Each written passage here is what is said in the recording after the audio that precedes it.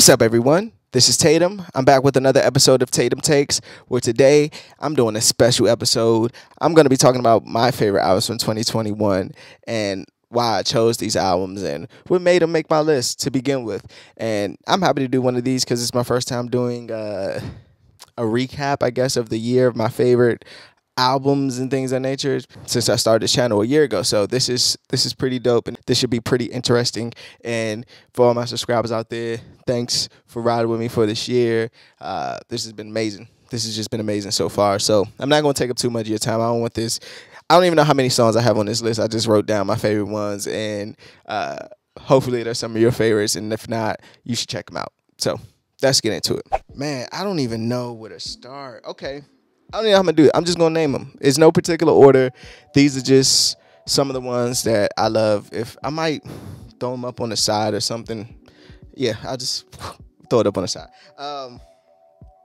Okay, so first on my list, no particular order, I have Abstract Mind State, Dream Still Inspire. And it's a Chicago group signed to Yeezy Sound. Kanye did the production on all of the album. It's very hip hop. If you like Commons B or just that old Ye sample shit, this is the album. The raps are not all that great, but it does feel good, and it's just dope. Oddly, it became one of my favorites. I found myself going back to it to listen to it while I'm just writing or cleaning. It was one of those records that I kept putting on. It feels great. Next record. This one, I think, is my favorite album of the year. I think it's the best album of the year, I think, from every standpoint. And that's Yabba's Dawn album. That album is just crazy good, like on so many levels. I think it was just the best thing I heard this year, especially from a new artist. It just took me by surprise, and it's been in rotation ever since. So if you haven't checked out Yabba's Dawn, check that out as well. After that, I have Kanye West Donda. I think Donda has been in constant rotation for me all year. I think it's an album that the resurgence of Kanye West musically. I think this is weird to say about him, but downside as far as albums, you get the Ye album and Jesus is King, which were like received lukewarm by critics and fans. This one, if you look at the critics, they're panning it, but if you read the reviews, it's like tasteless reviews. But everyone I talk to in real life, in the real world, loves this album. And if you love music and you listen to this album, and if you love music, you should like this album. I think from a production standpoint, it sounds amazing. I think from a subject matter, it's dope. I think it's the best sounding quality of a mixed Kanye album. I know that was weird the way I just worded that. But I think it's the best sounding Kanye album as far as just the way it sounds. It sounds beautiful. It sounds like nothing this year. Next up, Jasmine Sullivan, Hotels. Man, oh man. And most of these, pretty much all these I've done a review for, so you could check out my review on all these albums. But Jasmine Sullivan, Hotels, I think this is probably Jasmine Sullivan coming. It's like her return album for one, but it's like her getting into that forefront. This album, she's getting the Grammy nominations. You see her a little bit more of the Tiny Desk performance. If you haven't checked out her Tiny Desk performance, check that out. So dope. It's good to see those women keeping R&B alive, and I got a couple more in here from women R&B artists who's keeping that genre afloat, for me at least. And I think this was one of the first ones that kicked it off. And just a beautiful album. The way that the interludes and everything is woven into it, it's beautiful. And her singing is just top notch. Next up, I have Doja Cat, Planet Her. I think this album is just remarkable. From a classic, like for a pop star, this is what it's supposed to be, man. Like, you're supposed to have the big hits, and they're not corny. They actually are good songs. Like Kiss It More, you couldn't go anywhere without hearing that song, and it's actually a good song. Like, from a production standpoint, from a melody standpoint, from just the concept of a song, it's a great record. And other records on there, I Need to Know, Woman. It's so many great records on there. I'm really hoping she gets, either her or Kanye wins that album of the year this year at the Grammys. But she really put her foot in this album, and just salute to Doja for that, because this album was really, really, really dope. And she's spitting. Like, really spitting and better than a lot of these new rappers out here. So yeah, that's a plus for me too. Next up, this one was a surprise to me. It's my first time listening to this artist, Mariah the Scientist, Rai World. Dope album. No matter how she performs live or whatever, no knock to her by any means. I know what goes into that live show thing, but that album is really dope. Like, that album is really, really dope. Again, one of the women who are keeping R&B afloat, the genre itself. So one of my favorites. Next up, another new artist, Baby Keem, the Melodic Blue. You probably know Baby Keem from Family Ties, Range Brothers, Kendra's Cousin, Do-Rag Activities, and Kanye. Praise God, he's on there. Standout verse on Donda as well.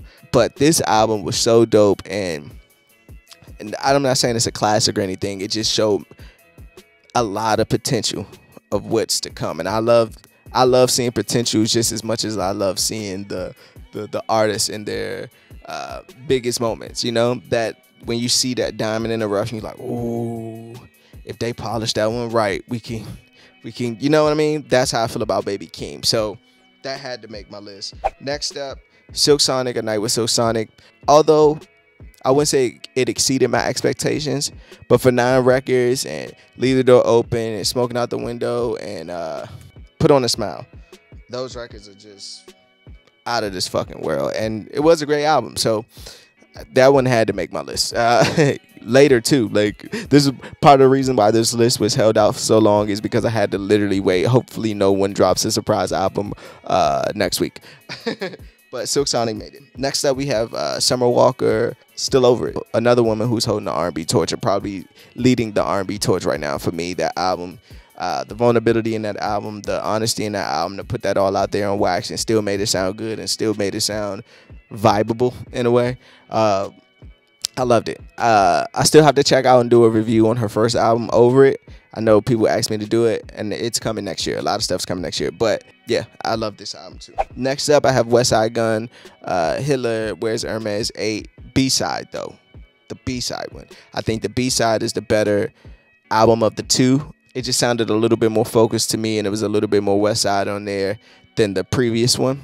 And for that reason, I thought it had to make my list, and I'm listening to Free Cutter to this day. So yeah, West Side, what's up? Next up, Cleo Soul, Mother. For those who haven't heard about Cleo Soul, or please go check out this album. It's so dope. It's her second album, Mother. It talks about her relationship with her mother, her becoming a mother. It's just a dope album, and a lot of these albums on here on my list have to do with family and mothers. So even Yabba's Dawn, that's her mother's name. That album is dedicated to her. Kanye West, Donda, that's dedicated to his mom. Cleo Soul, Mother, dedicated to her mother. Like, it's stuff woven in. Jasmine Sullivan, she has conversations with black women and her mother and stuff on that. Her people who guide her in life. And Summer Walker, her album's talking about being a mother as well. Like, it was crazy that theme weaved through a bunch of these albums that was on this list. But Cleo Soul, Mother, another album that took me by surprise. The producer who produced a lot of Adele's worked on this album, and you can hear it. Inflow, I think that's the name. They worked on this album, produced all this album as well. So if you like Adele's 30, you're definitely gonna like Cleo Soul album, Mother. Check it out if you haven't. Next up, I have Nas King's Disease 2. I just thought this album was really good. I like it. I liked King's Disease 2 a little bit more than I liked the first one, and it just felt good. I think him and Hit Boy really found the groove. Whatever vibe they in, if we get a third one, we get a third one. But it'd be cool if this was the last, I'll be happy with that too. He had Lauryn Hill on here, for Christ's sakes. He had Eminem on here, EPMD, the Tupac story, Death Row East. Like, it was a lot of good pieces on here. And to see Nas at this point in his career still delivering like this, especially at this rapid pace. We got like 4 Nas albums in 2 or 3 years. So that's great in itself. Next up, I have IDK, See For Yourself. Maryland, hometown native, as you can see, Maryland. This album really took me by surprise.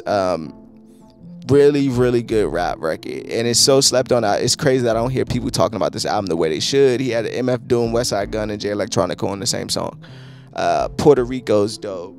The story talking about his aunt and his mom. Again, another record talking about his mother weaved in here. Really put together record. production's dope, the rap's dope, the songs are dope. If you haven't checked out IDK, you see for yourself, check it out. Really, really good. Next up, I have Vince Staples' self-titled album, Vince Staples.